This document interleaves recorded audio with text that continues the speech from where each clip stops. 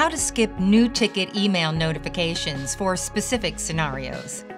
Customer service agents can create a rule that stops email notifications from being sent when new tickets are created, depending on specific scenarios and needs. In this video, we'll take a look at two such scenarios. A. Prevent emails from another help desk from getting looped. B. The default new ticket auto-response email should not be sent to premium customers. Let's get started with the first scenario.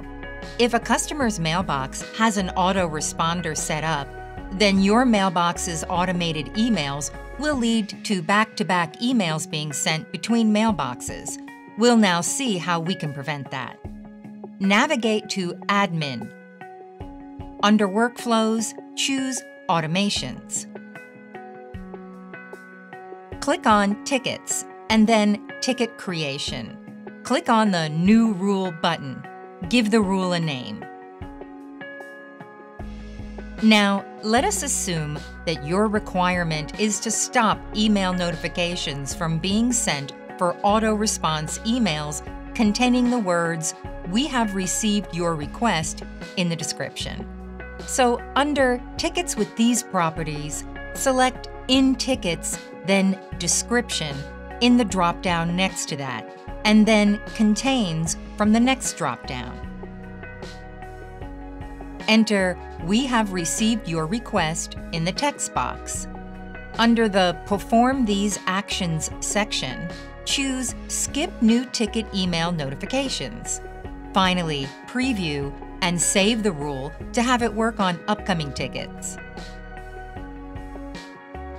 Now, let's see how we can stop email notifications from being sent for premium customers. Navigate to Admin. Under Workflows, choose Automations. Click on Tickets and then Ticket Creation. Click on the New Rule button. Give the rule a name. Now, let us assume that your requirement is to stop email notifications from being sent to a specific set of customers. So, under Tickets with these properties, select In Tickets, then Request Your Email in the drop-down next to that, and then Contains from the next drop-down. Enter allstarcompany.com in the text box. Under the Perform These Actions section, choose Skip New Ticket Email Notifications. Finally, preview and save the rule to have it working on upcoming tickets. And that's how you've set up automations to skip new ticket email notifications.